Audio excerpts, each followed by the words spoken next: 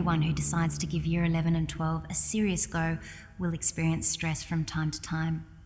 It can be a bit of an emotional roller coaster.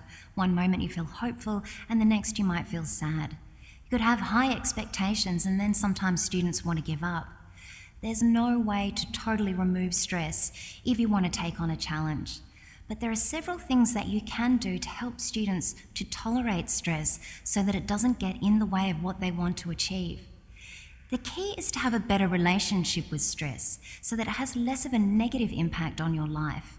And there are several skills that you can learn to help you do this. To become more resilient, you need to have experiences where you feel stretched. Afterwards, you're likely to feel like you achieved something. And psychological studies show that when we overcome a challenge, we have a feeling of more confidence, personal growth, and possibly even more happiness. Where students become stuck is where they feel like study is something that they're forced to do. Students who do well at university or at school have a sense that their study is something that they value, that it's an important tool to help them get where they need to go.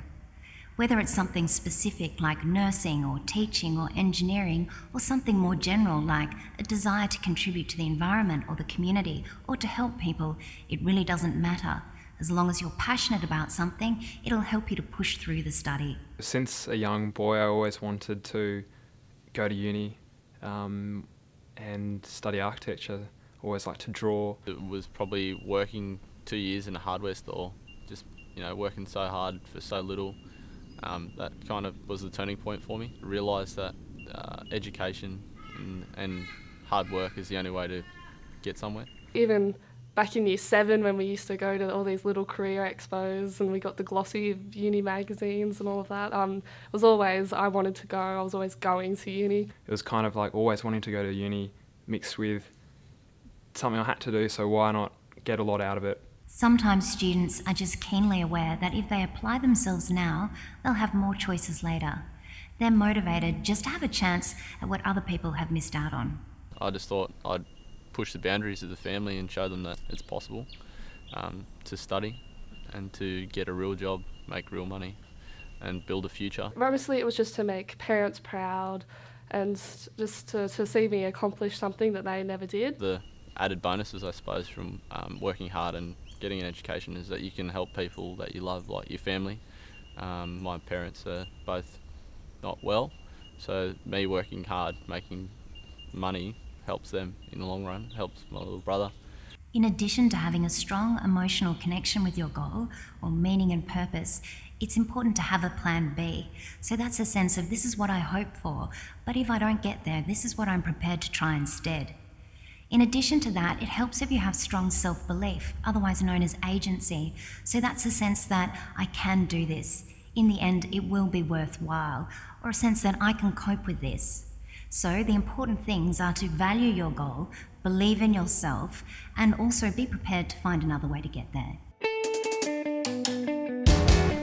Stress sets off a physiological response that helps you to fight or run from a situation. This happens even if the danger is not real. It's just a fear or a worry that you have in your mind.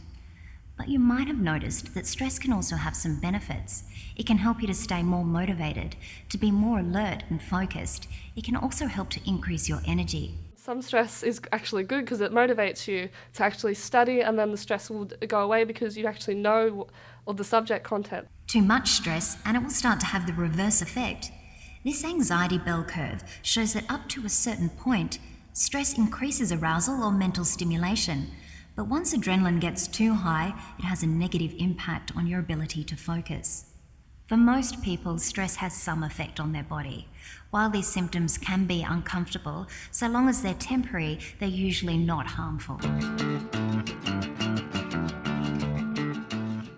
My physical symptoms of stress was primarily lack of sleep. I'd really struggle getting to sleep because I'd be so exhausted and be like, I want to go and sleep now, but then my mind was just racing like crazy. I'll just be laying there and I'll be like, oh, I've forgotten this. And you're just thinking of all the things you've got to do and all the things you don't know. My heart would start going faster and I'd actually get a headache. The main one would be just the stomach cramps, Headaches. lack of motivation. Feeling overwhelmed. pimples, sort of outbreak of pimples and things like that. Exhaustion. Everything running in your head at once. Sweaty palms and everything would happen. I'd just get really heavy eyes, just not want to do anything, just want to lie down, go to bed. Yeah, but you can't do that. Stress also influences mood. It can cause some people to feel angry, sad, irritable, or even overwhelmed. Become quite irritable by, simple things that people would say. I would get, on the brink of being angry as well.